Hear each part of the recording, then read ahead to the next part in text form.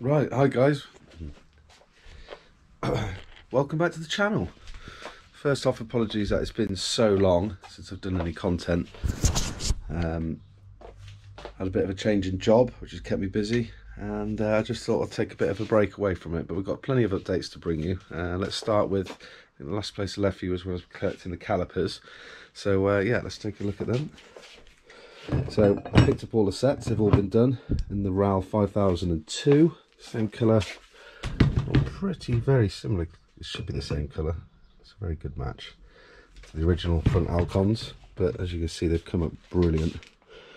The company's done a really good job at that. So what I'm going to be doing shortly is I've got some new kits to rebuild them all up. So what I'll do shortly is put you on time lapse and show you me putting these back together. As you can see in the box here, I've got absolutely all the other sets that were done, loads of other sets. Those are the ones that have just been shot busted because I'd like to get them zinc coated so they look like the original ones. They are actually going a little bit surface rust because they've been in there a week or so and the moisture's getting on them. So as told by James, that the best thing to do is put WD-40 on them to stop them going rusty, so I'll look at doing that. Another update to bring you. This is a replica Super 1600 front splitter. I saw it online. It was 140, I think it was, but by the time I got the delivery it was 170, so it's got the Ford stamped in there, and that should look great. It's a little wider than the normal Racing Puma one.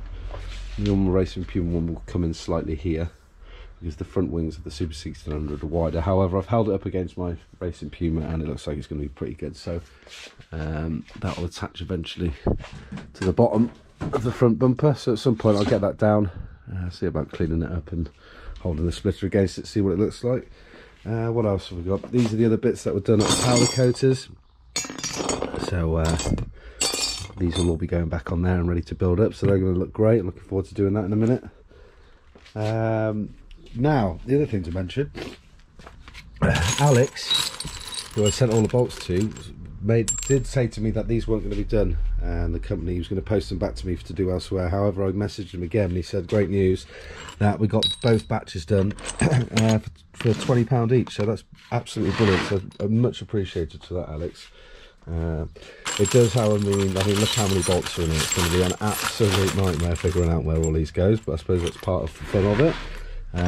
What I tried to do is keep consistency to the ones that would have been this colour new and the other ones that would have been this colour, so in like the grey finish. So these are like the subframe bolts, etc. There you go, drive shaft nuts, etc. So yeah, it's looking good. So look, what I'm going to do now is I'll put you on time lapse and we'll have a go at rebuilding the calipers, and it'd be great to get them going. Other thing to mention is I haven't done any more work on the engine since the last video, I believe that was in. But I'm going to get a drill and use a drill with a bit on the end just to clean out all the other dirtier bits, because I do really want to get this masked up and start getting it painted. Now especially that I've got the zinc bolts back, it means all the bits that I've got for the engine, which are in here and in here, etc., I can then rebuild the engine and start making it look really good. And the other thing to do, as I've said now a million times, is to also make start on the gearbox. So yeah, let's get back at it. It's been a long time, so yeah, let's see how we get on. Let's get these calipers built up.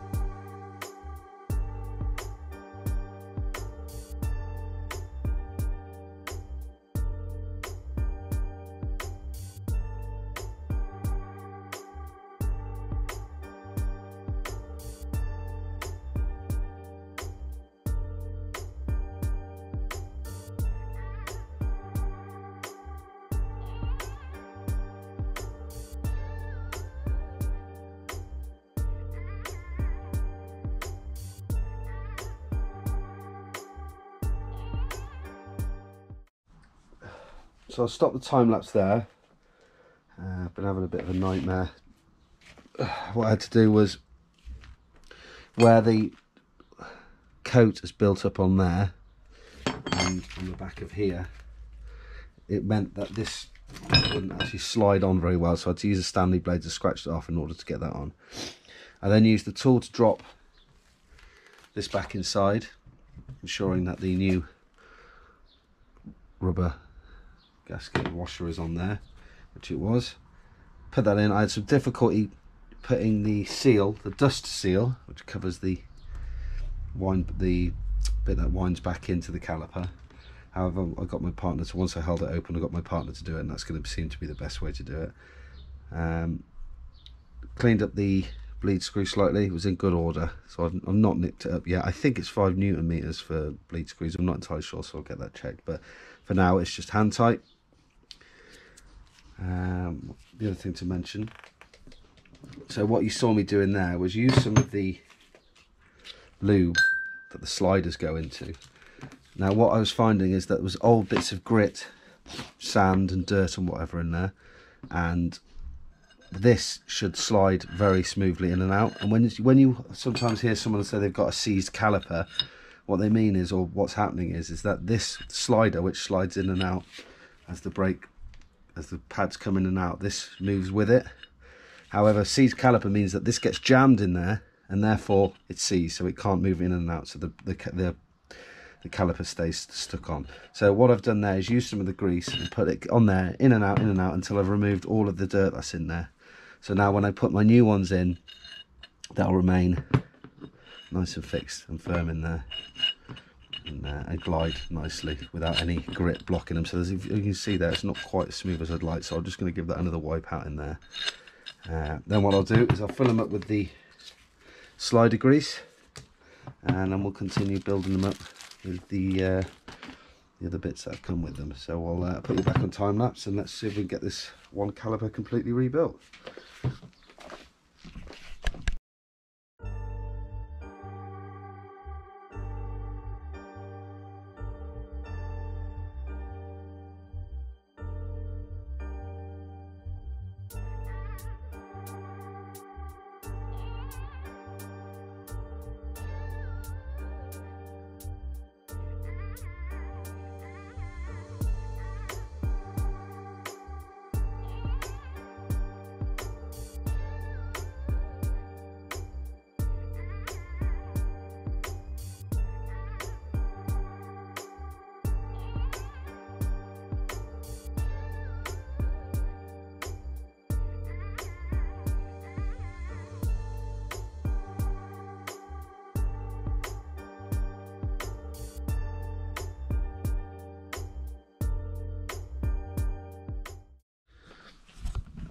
So after lots of swearing, as ever, whenever working on a car, standard, finally built them up. So I'll show you what we've done.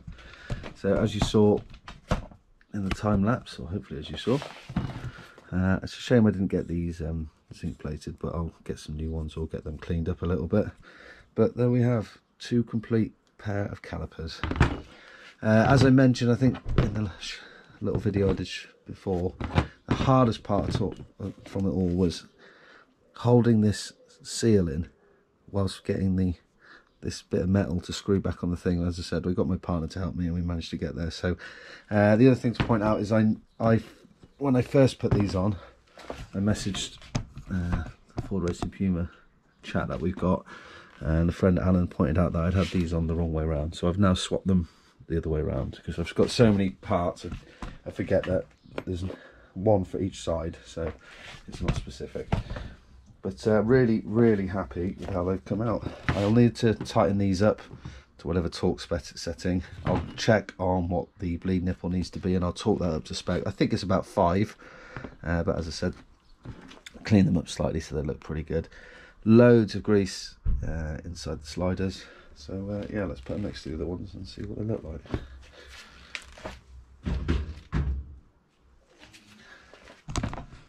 There we are. Needless to say, really happy with how they've come out. It's been a long time since I've come back in the garage and started doing some work again. Kind of regret not doing it now, but hey, we're back. slowly getting there. The other thing to say is that I noticed this cap in the top of the pack, and I remember that it came off the starter. I'm not sure if you can see that. Let's give you a better look. Found one of the Allen key heads there. I've just got to search in this pile for the other one.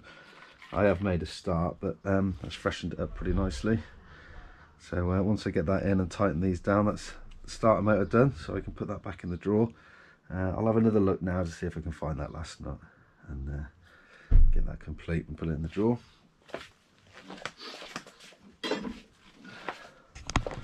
So I'm super happy with that. Just trying to figure out what else to do. I'm going out for lunch shortly, so that's going to put a hold on things for now. But when we get back, I'll see what else to look at. I'll need to check the other disc. Actually, it's still in the solution outside, so perhaps I'm going to do that now and see how that's looking. I have a feeling that I may have to do that again, but let's have a look.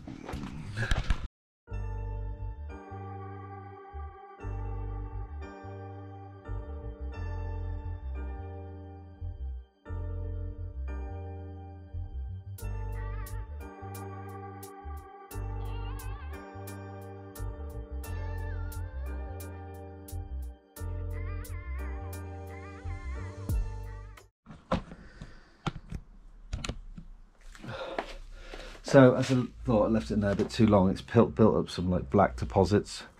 So I'll look at cleaning those off, as you can see there, but that's not too bad. But they're all looking a hell of a lot better than they did.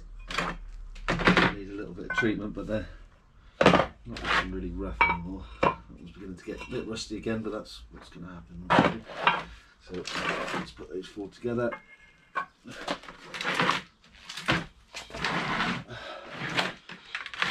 So we'll put that in the partly ready file. This is annoying. I managed to break the connector plug on this. That's something I'm going to have to look at replacing, but I'm sure it's relatively easy to get, probably for standard Puma as well as a racing Puma. But that's it for now. I'm going to go and have some lunch, and then hopefully I'll be back a bit later on to give you a little bit more content, and if not, later in the week. But I still need to get these pressed out, put in, as I've been saying for some time now. But yeah, that's all for now. Thanks for watching.